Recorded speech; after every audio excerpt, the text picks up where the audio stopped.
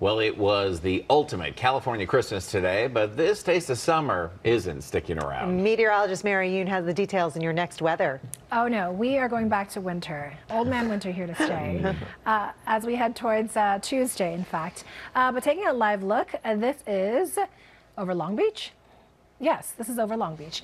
We are looking at Christmas colors even on this Christmas evening. It's going to be a really nice night out there. A nice way to just close out this holiday weekend.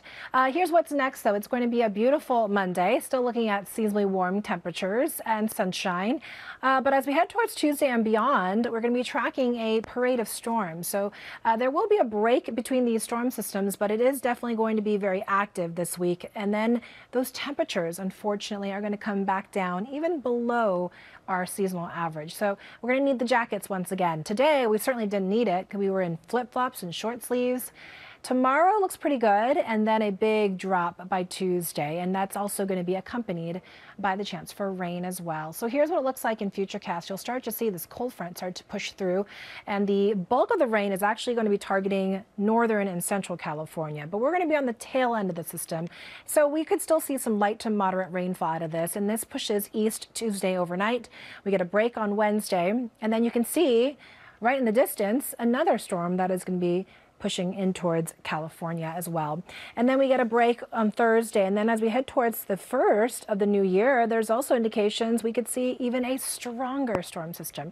So I want to bring in our water vapor imagery. You can see this is where all the moisture is, a conveyor belt of moisture. And so that's why we're calling this a weak atmospheric river. And you can see as we head further out, there is a lot of moisture with this system. So as we continue to track these storms that are targeting the West Coast, you'll know why we're going to be seeing some tremendous rainfall totals.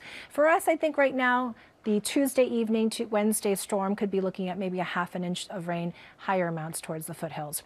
Tomorrow, this is what it looks like. 80s downtown Ontario, San Bernardino, and even Riverside, 59 towards Big Bear City. So this is one projection where the models are picking up some rainfall totals, and right now it looks like close to an inch.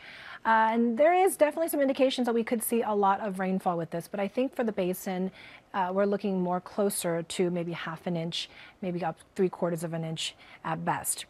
Over the next 7 days, though, it's nice on Monday, colder on Tuesday, looking out for that rain to overspread Tuesday night. Similar story for the valleys as well. And then you'll notice it's going to get even progressively colder. By Thursday, we'll be topping out in the 50s, and that's a high temperature. Similar for the Inland Empire as well. And it does look like as we head towards the end of 2022, it is going to be a little unsettled. It's going to be on the chilly side as well. And we could be even starting 2023 on a wet note as well. And that is your next weather forecast. Ross and Tina, back to you.